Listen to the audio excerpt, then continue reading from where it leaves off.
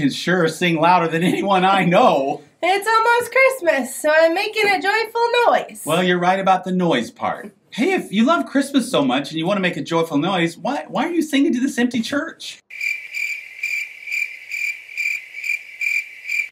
Because no one will laugh at me here. Why would someone laugh at you for making a joyful noise? Everybody loves joy. Look at me. Do you see it? See what?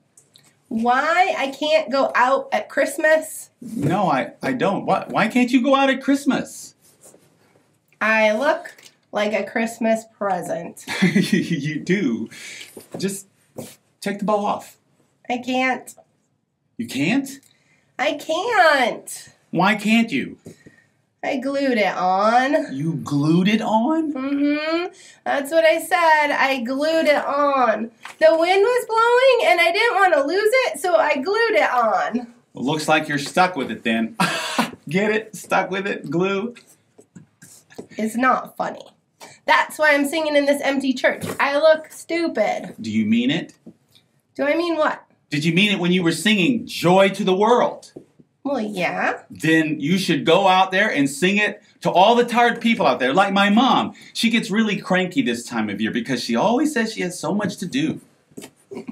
Well, Boxbob, I look like a Christmas present. Exactly. That'll make people smile. It's gonna make people laugh. Same thing. But they'll be laughing at me. So what? They'll be laughing, and maybe they will sing along. I think it would make Jesus happy to see that you have so much joy in celebrating His coming that you want to share it with everybody else. And I think it would make Him especially happy if you cared more about bringing joy than getting joy.